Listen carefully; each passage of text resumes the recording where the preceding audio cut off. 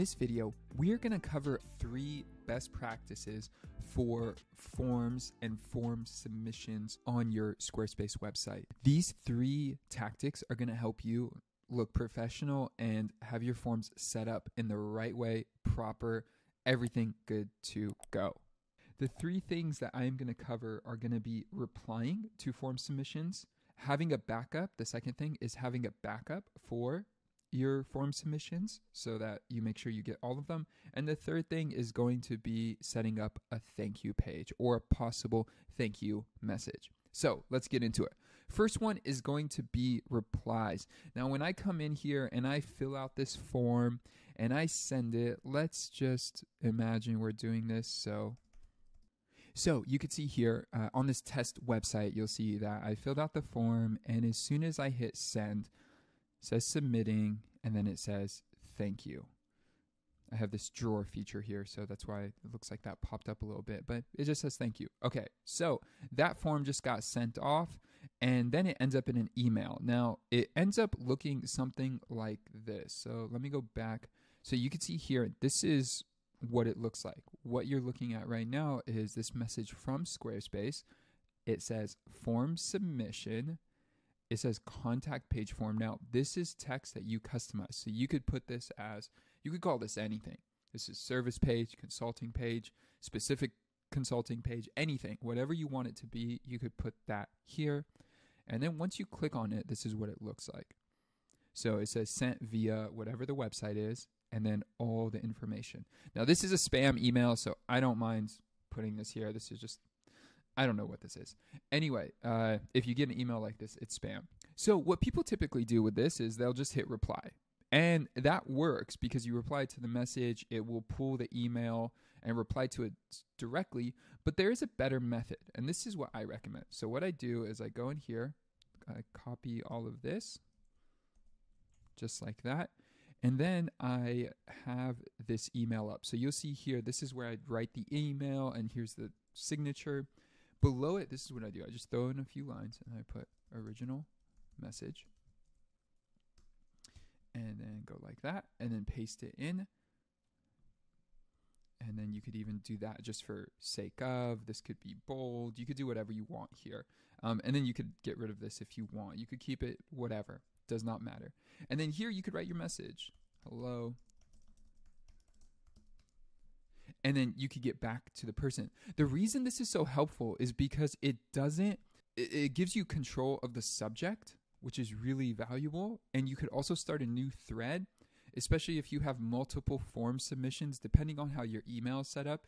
You don't want form submission messages getting mixed up in your email or connected to each other when they're not supposed to be. Just because they come from the same place doesn't mean they're for the same reasons. So what I do is I always create a new message, and then look at that. It populates some nice text there. Thank you for your submission, but it may be something like this. If it was this, the website, boom. And then I have full control. And then here I would just grab that email. I'd copy that and paste it there. And as you can see, we're good to go. So this is a longer message. Typically messages are not this long. Again, this is like, yeah, so go like that.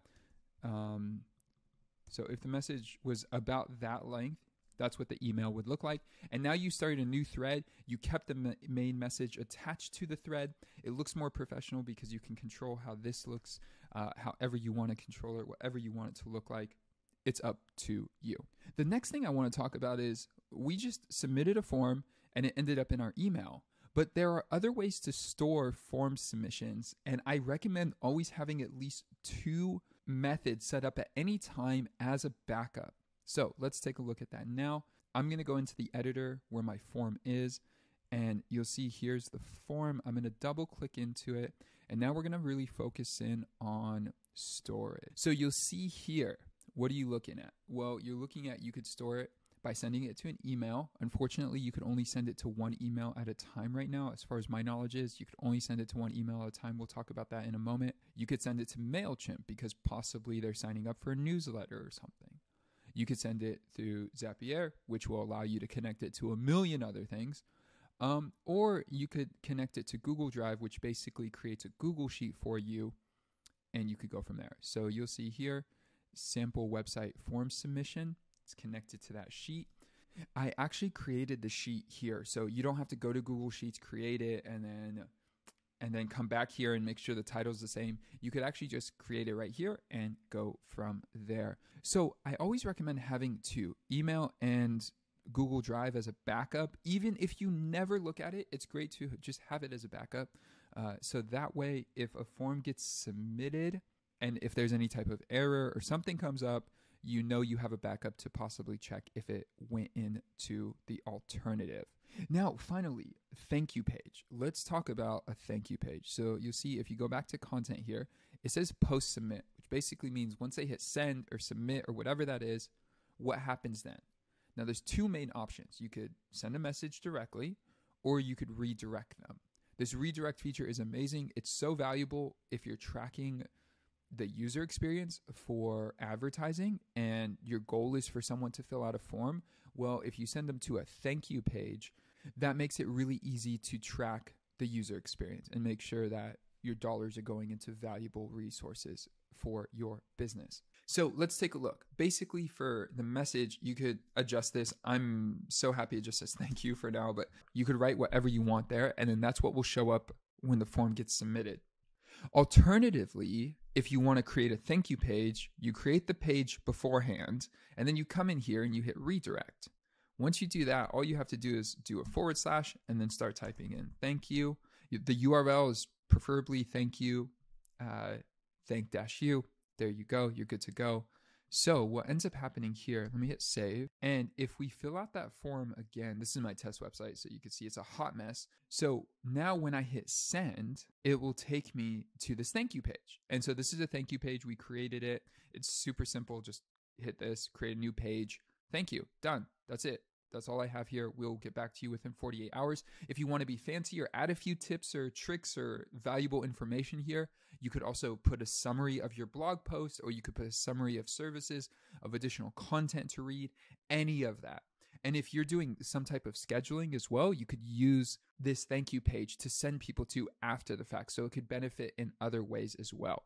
The only thing I advise here is for the thank you page is once you create it, again, make sure it's thank-you preferably. And then what I would do is I just go to SEO and turn that off. You don't want that to get indexed. It doesn't need to get indexed. The only people who visit the page should be people who have either filled out a form, booked an appointment with you, any of that. So just like that, you've created a thank you page. You have a form that functions beautifully. You have a backup. You know how to reply to people. All of that makes the form experience way better with Squarespace. Now, there are more advanced features that you can think about where if you have 20 forms on your website, they're all leading to the same funnel, but you're asking people over and over again to book a consultation or whatever that may be, sending them to the same Google Sheet or sending that form submission to multiple emails at the same time. There's definitely more advanced features and systems you could put into place for this. But for now, this is a great starting point if you're just getting up and running to use these 3 tricks. Boom. I think that's all.